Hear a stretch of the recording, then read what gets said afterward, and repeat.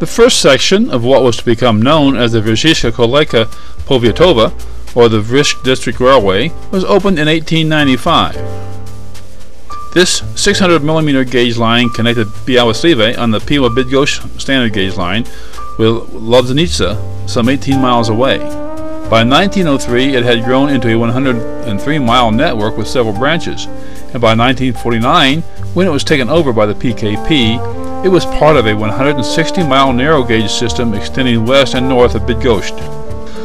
As late as 1955, it carried 256,000 tons of freight and 1.5 million passengers. But by the early 90s, passenger service was gone, and freight service was discontinued at the end of the harvest season in 1995, the 100th anniversary of the first section to be opened. Fittingly, that first section was also the last, and today it is being preserved by the WKP Association.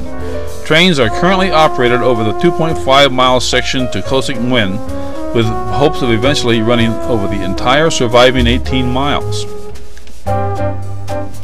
Today we are riding a special train for family and friends of association members. The train is ready to go, but we have time for a quick tour of the facility. Here we see the storage yard, car shop,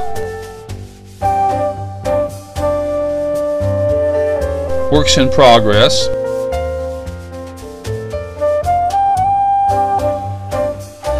restored track car, and a snowplow behind the car shop. Here, leaning against the dumpster, is the original Snaptrack, German military circa World War I. The motor power roster consists of two LD1s, that is, two-axle motor locomotives with diesel engine and mechanical transmission. They were built in Poznan during the 1950s. The orange scheme, I believe, was used on the work equipment and the green on everything else. This East German-built steamer has been on display here for many years, but never actually ran here. Maybe someday. Back at the station, we discover that a piece of maintenance away equipment has moved up on the PKP main line. Nearly lost in the weeds is an interesting dual-gauge crossover.